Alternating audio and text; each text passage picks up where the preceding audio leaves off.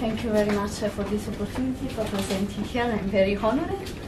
I will present a case of floral mimicry about an Australian orchid with surrounding pea plants. And this part of my PhD project between the Curtin University and the University of Naples, Federico. So we know that approximately 1/3 of orchids don't produce any sort of rewards. The majority of them, they are food deceptive. So they falsely advertise the pollinator with floral rewards. And we have two cases of food deception. One is a more generalized food deception mechanism where, for example, this Anacanthis morio resembles a general flowers image of the surrounding co-flowering species. Or we can talk about Batesian floral mimicry when the resemblance is more specific. It is towards a model species. And here we have an example of Disa pulcra imitated Watsonia lepida.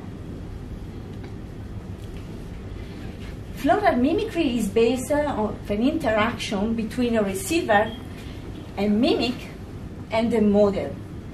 And we have to satisfy some conditions for that. The receiver is the receivers are literally unable to distinguish between model and mimic. And the mimic species has to be less abundant than the model species. And also the mimic receive a benefit for this resemblance in terms of reproductive success. And now a genus hypothesized to be engaged in floral mimicry is Diuris. And it's an Australian genus of orchids with over than 100 species, and 48 are found in Western Australia. And in particular, this genus is supposed to be engaged in the guild mimicry system, where there are more than one model species. What do we know about Diuris pollination in Australia? So we have two studies of pollination studies in Australia, in this part of Australia. And one is regarding Diuris maculata, where it's supposed that the Diuris maculata is engaged in likely guild mimicry of a range of egg and bacon pea plants, manifesting a similar UV pattern with with the models. So the mimic and the model are similar in terms of UV pattern. And the other case that we know is regarding Diuris alba pollination. But in this case, the pollination mechanism is more generalized. Which sense? So the flowers look like a pea flower, but the color is not the same to the other surrounding co-flowering species. So in this case, the mechanism is more generalized. In both cases, they are pollinated. These orchids, they are pollinated by native bees, wasp species, and in the case of Diuris maculata, is involved also the honeybees.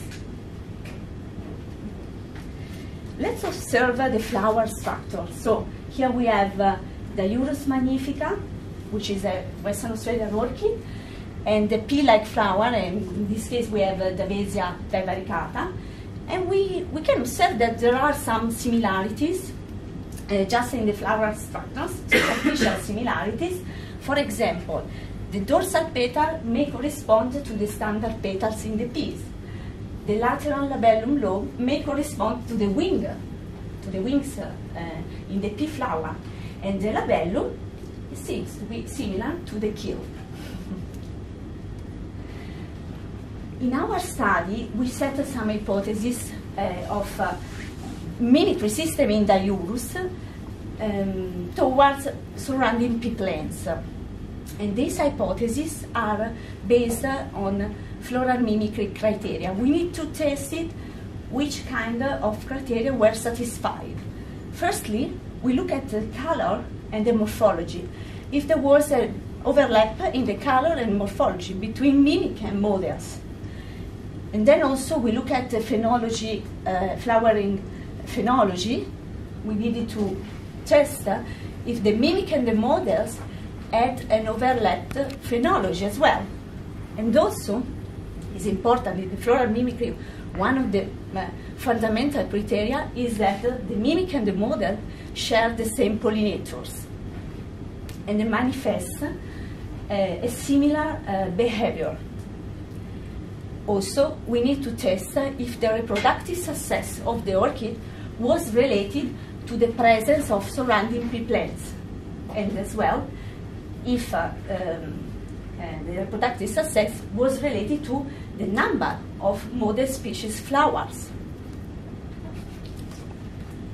So our study is focused in a biodiversity hotspot in the southwestern corner of Australia, near the city of Perth. Yeah. And is involved this orchid, Diuris brumalis, which doesn't produce any sort of nectar. It flowers in July, between July and August, and grows in a habitat, in a Jara forest habitat with eucalyptus species, and also it grows in another kind of habitat named granite outcrop, which is an open shrubland. Our methodology is based on testing the floral mimicry criteria.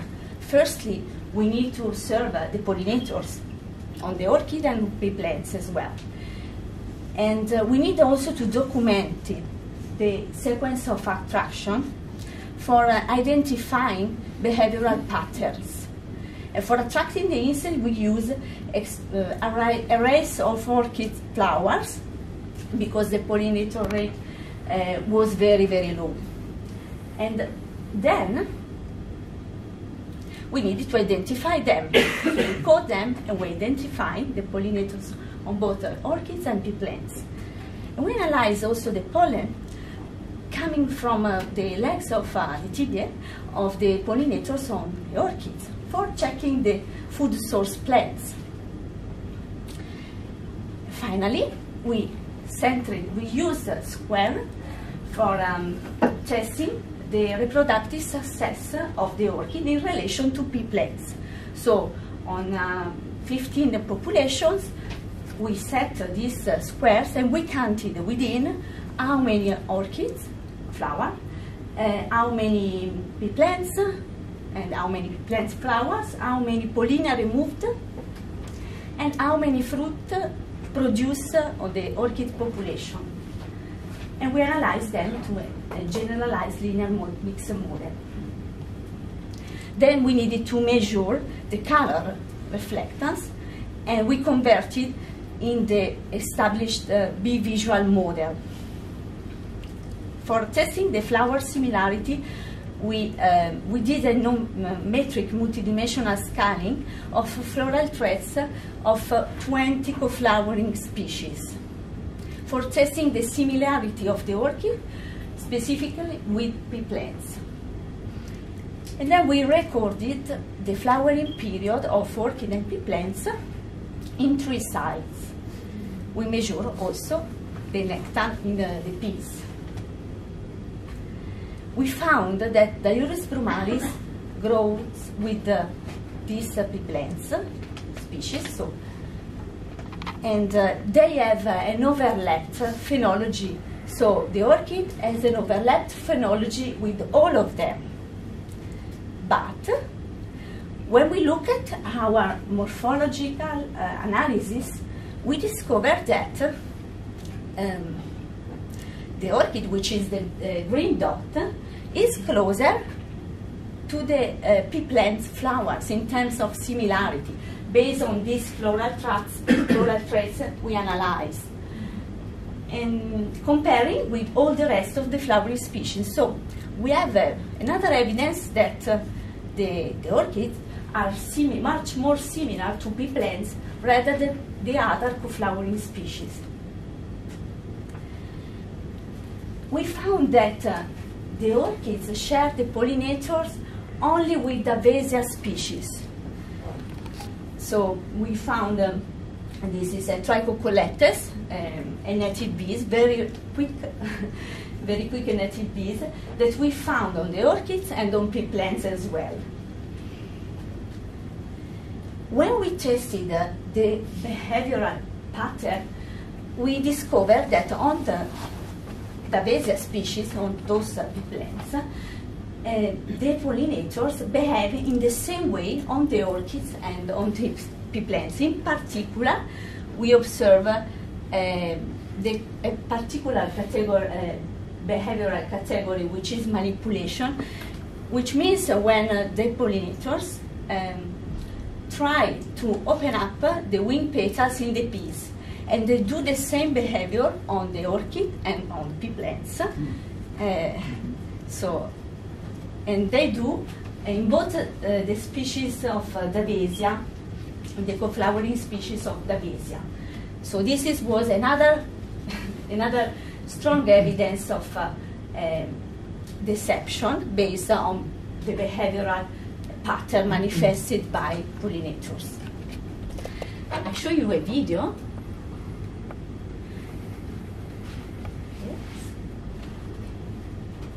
So, and also we found that these Trichocoletes were patrolling around pea plants and also the orchids.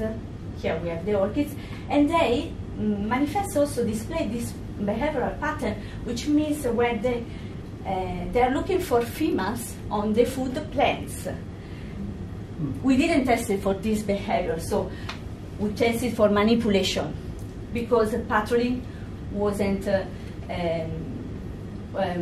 patrolling. The insects that were patrolling didn't pollinate the orchids, so we tested for manipulation. Here we can observe Trichocoletes that is pollinating the pea plant, the Davesia, and also the orchid. But during the orchid pollination, they realize that there's no nectar, so the visits are very, very rapid.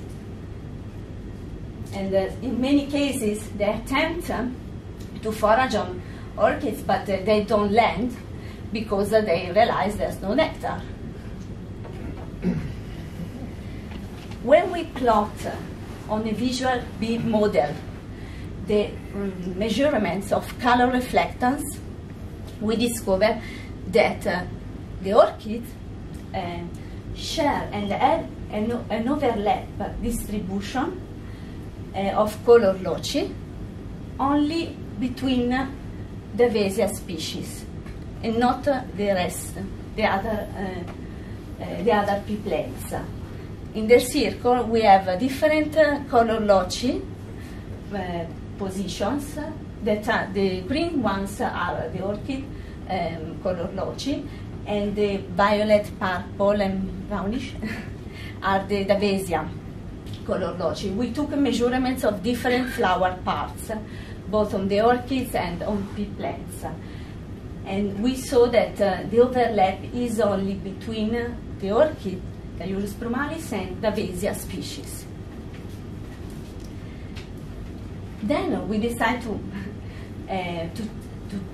our result about the reproductive success show that the reproductive success of the orchid in terms of male fitness, which was we counted the number of pollina removed.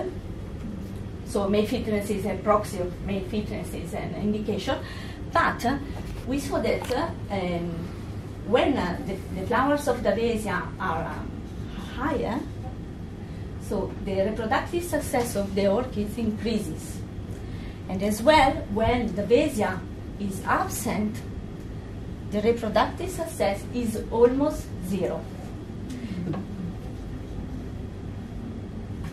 So finally, concluding, is this a likely case of gill mimicry? Yeah, the Diuris brumalis is a mimic of Davesia species pollinated by native bees, Trichopoletes. The mimicry doesn't involve any other pea plant genera, only Davesia species. Involving more than one model species, this is a likely case of gill mimicry.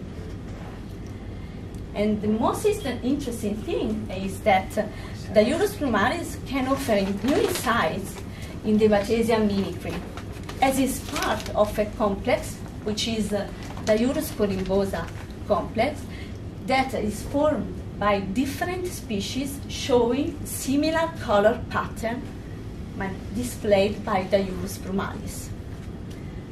Thank you very much.